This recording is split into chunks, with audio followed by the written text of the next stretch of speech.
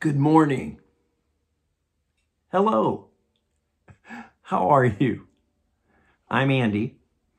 I'm Andy Ross, one of the pastors at Northminster Presbyterian Church in Tucson, Arizona, and I want to invite you to join us this weekend in worship.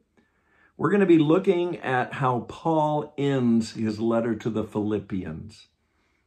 He ends it with greetings. And in just a few words, he says so much. How do you greet people? Do you look up? Do you smile? Do you say hi, hello?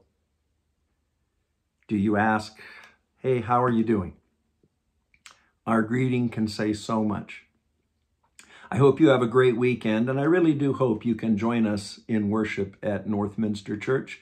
We have 3 in-person and online services at 8 a.m., 9:45, and 11:30. If you are with us, please stop and say hi. We would love to greet you and welcome you and give you a greeting that speaks grace to you. Have a great weekend. Lord bless you.